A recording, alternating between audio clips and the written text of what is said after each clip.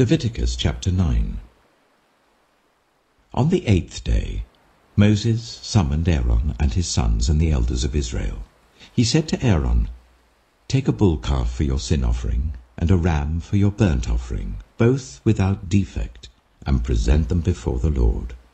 Then say to the Israelites, Take a male goat for a sin offering, a calf and a lamb, both a year old and without defect, for a burnt offering, and an ox and a ram for a fellowship offering to sacrifice before the Lord, together with a grain offering mixed with olive oil. For today the Lord will appear to you." They took the things Moses commanded to the front of the tent of meeting, and the entire assembly came near and stood before the Lord. Then Moses said, "This is what the Lord has commanded you to do, so that the glory of the Lord may appear to you." Moses said to Aaron, "Come to the altar and sacrifice your sin offering and your burnt offering, and make atonement for yourself and the people. Sacrifice the offering that is for the people, and make atonement for them, as the Lord has commanded." So Aaron came to the altar and slaughtered the calf as a sin offering for himself. His sons brought the blood to him, and he dipped his finger into the blood and put it on the horns of the altar. The rest of the blood he poured out at the base of the altar. On the altar he burned the fat, the kidneys, and the long lobe of the liver from the sin offering, as the Lord commanded Moses. The flesh and the hide he burned outside the camp. Then he slaughtered the burnt offering. His sons handed him the blood, and he splashed it against the sides of the altar. They handed him the burnt offering, piece by piece, including the head, and he burned them on the altar. He washed the internal organs and the legs and burned them on top of the burnt offering on the altar. Aaron then brought the offering that was for the people.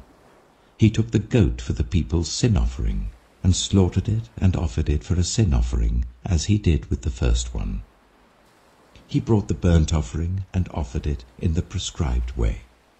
He also brought the grain offering, took a handful of it and burned it on the altar in addition to the morning's burnt offering.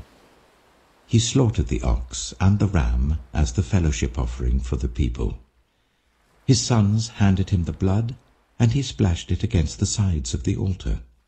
But the fat portions of the ox and the ram, the fat tail, the layer of fat, the kidneys, and the long lobe of the liver, these they laid on the breasts.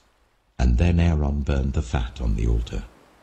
Aaron waved the breasts and the right thigh before the Lord as a wave offering, as Moses commanded. Then Aaron lifted his hands towards the people and blessed them. And having sacrificed the sin offering, the burnt offering, and the fellowship offering, he stepped down. Moses and Aaron then went into the tent of meeting. When they came out, they blessed the people, and the glory of the Lord appeared to all the people. Fire came out from the presence of the Lord, and consumed the burnt offering and the fat portions on the altar. And when all the people saw it, they shouted for joy and fell face down. Psalm 10. Why, Lord, do you stand far off? Why do you hide yourself in times of trouble? In his arrogance the wicked man hunts down the weak, who are caught in the schemes he devises. He boasts about the cravings of his heart. He blesses the greedy and reviles the Lord. In his pride the wicked man does not seek him. In all his thoughts there is no room for God. His ways are always prosperous. Your laws are rejected by him. He sneers at all his enemies. He says to himself, "Nothing will ever shake me." He swears, "No one will ever do me harm." His mouth is full of lies and threats. Trouble and evil are under his tongue. He lies in wait near the villages. From ambush he murders the innocent. His eyes watch in secret for his victims. Like a lion in cover he lies in wait. He lies in wait to catch the helpless. He catches the helpless and drags them off in his net. His victims are crushed, they collapse, they fall under his strength. He says to himself, God will never notice. He covers his face and never sees. Arise, Lord. Lift up your hand, O God. Do not forget the helpless. Why does the wicked man revile God? Why does he say to himself, He won't call me to account? But you, God, see the trouble of the afflicted. You consider their grief and take it in hand.